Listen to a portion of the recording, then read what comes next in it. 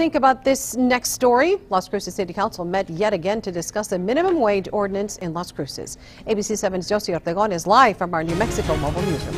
Josie.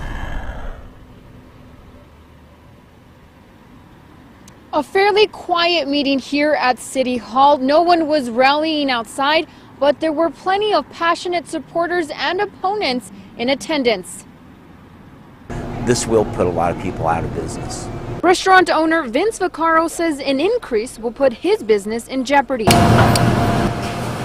Minimum wage advocate Sarah Nolan says she's keeping an eye on council's every move. There's still a few on council that are working on behalf of big business in Las Cruces to say, let's delay implementation. The law is set to kick in on January 1st. 2 future increases will be voted on in 2 weeks. In the meantime, council is discussing exemptions to the ordinance. Council is currently scheduled to meet in July to see how the law is affecting the community and businesses.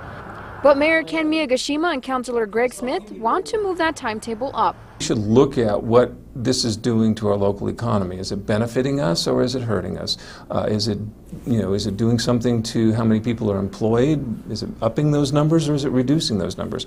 And I think that's a very smart thing for us to do, is look at this after it's been implemented and say, okay, this is working the way we think it should work or it's not. Some supporters and opponents say 6 months is hardly enough time to observe any real change. That 6 months isn't enough time.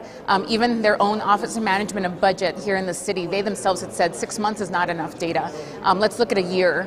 That would give us a good amount of data to study. It can take at least a year.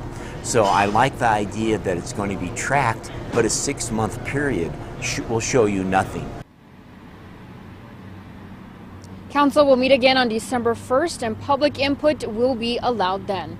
Live in Las Cruces with our New Mexico mobile newsroom, Josie Ortegon, ABC 7. Okay, Josie, thank you. The man who had